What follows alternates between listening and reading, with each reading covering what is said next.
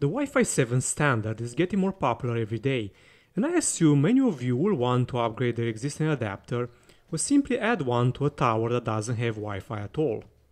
The process itself is not difficult at all, and should be pretty much the same as with any other adapter. I finally managed to get my hands on a Qualcomm-based Wi-Fi 7 adapter from MSI, and I have been playing around with the Intel BE200, but the results were below satisfactory.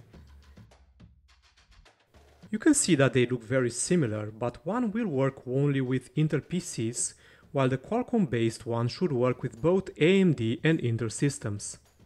The adapter does come with the antenna and the Bluetooth cable, which we will need to attach separately.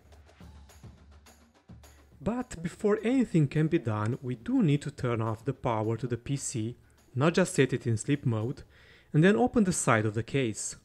I did not have a separate Wi-Fi adapter installed, but if you do, it is necessary to remove that one first.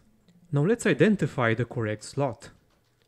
I have a couple of PCIe slots available, while the last one got covered by the huge GPU, and one is X16, the other is X1. And I decided that it's better to go with the X1 since I may use the X16 for something else in the future. Don't worry though, because you can use either of them, they'll work fine.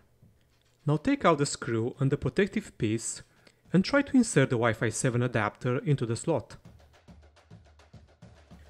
As you can see, I had some trouble getting it fully inserted, and the reason why that happened was because of the way I did the cable management. The cable from a fan was in the way. To solve this problem, I simply moved the cable to the side a bit to be able to push the adapter all the way in. Then use the same screw and tightly attach it to the adapter.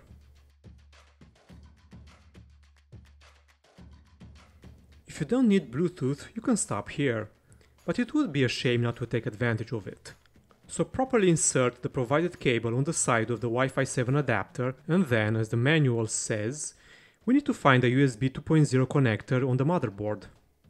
I had several available nearby, but if you're in doubt about which one are suitable, just search for the connectors that have the same pattern as on the cable. Usually, you'll also see the USB header written on the motherboard near them as well.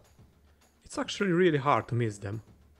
Insert the cable and tuck it however best you can. I did a terrible job at it. We're not done yet because the antenna cables need to be connected as well. And you'd be surprised how many people forget about this last step. The antenna comes into two pieces which get attached together and then simply rotate the two connectors into the right place. It doesn't matter which goes where. That's about it. Reattach the side of the PC and power it up. Also, don't forget that you need to have either Linux or Windows 11 to be able to take advantage of the 6 GHz radio using a Wi-Fi 7 adapter. That's about all for today. Thank you for watching and see you next time.